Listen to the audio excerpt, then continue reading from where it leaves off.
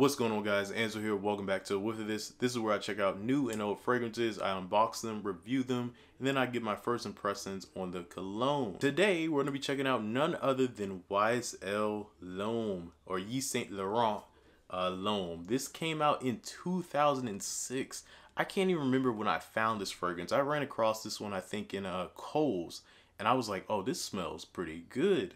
And I went on FragranceNet, bought it for like 70 bucks at the time. It runs about $80 to $100 depending on how many ounces that you're getting. The 1 ounce is definitely like 70 bucks on a actual YSL website, so you can get it off the official website for pretty cheap. It's not too expensive, but it's definitely a crowd pleaser. It's this citrus fresh.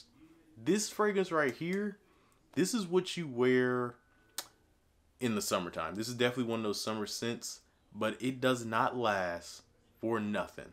I've sprayed this like 5-6 times on my skin, and when I tell you 3 to 5 hours later, poof, gone. And I'm like, what happened to the scent? It was so good. It was so good for that. It's like a shortest high you ever had on any cologne.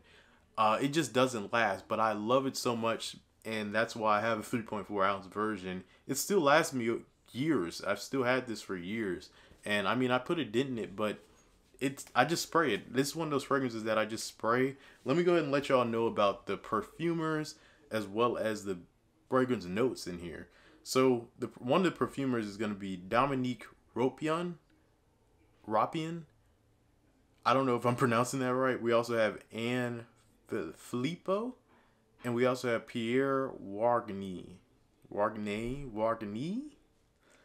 Anywho, the base notes are going to be, or really not even the base notes, it just shows the fragrance notes on here. It's going to be citrus peel, you have ginger, basil blossoms, violet leaves, vetiver, and tonka bean. I'm really learning about myself that I do like vetiver fragrances, especially when they have that citrus note in there.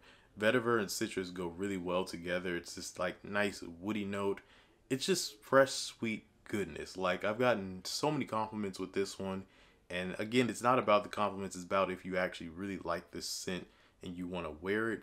The compliments is just this extra bonus that you get with the cologne. This is a great fragrance as the blind buy, honestly. I think you could wear this year round, to be honest. Like, in the fall, it's still good. In the winter months, it's still fine. Summer, for sure, it's popping. It's definitely a summer fragrance, but you could wear this year round for sure. I will say the cap is definitely a fingerprint magnet, as you all can kind of tell.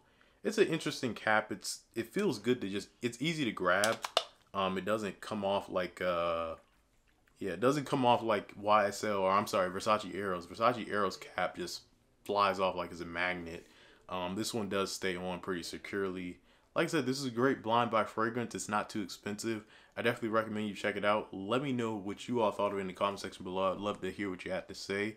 If you enjoyed this video, don't forget to give this video a thumbs up and subscribe if you want to see some more content like this. Until next time, you guys, peace out.